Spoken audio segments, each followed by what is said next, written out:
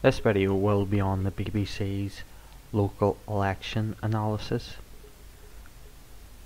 Since I made the local election video, Labour have won a further 40 seats and gained 18 seats, and the Tories won 2 seats but lost a further 3 seats.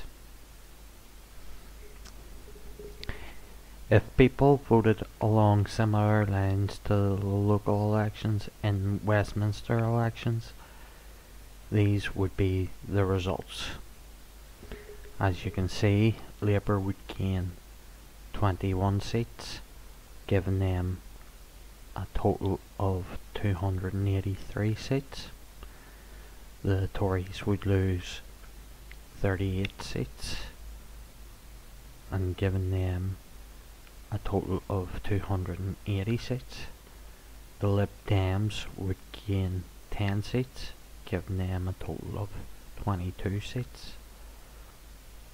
And others would be 65, which would be mostly SNP, with a minority of those seats being between the DUP and Provisional Sinn Féin.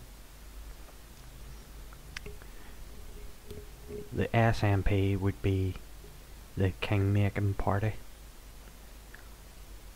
Labour could form a coalition with the SNP, given that Labour has the most seats. The Tories and the Lib Dems combined wouldn't have a majority, so it would be dependent on whether the SNP would want to form a coalition with Labour or the Tories. However, given the SNP's record, it could be either, but I think it would more likely be Labour.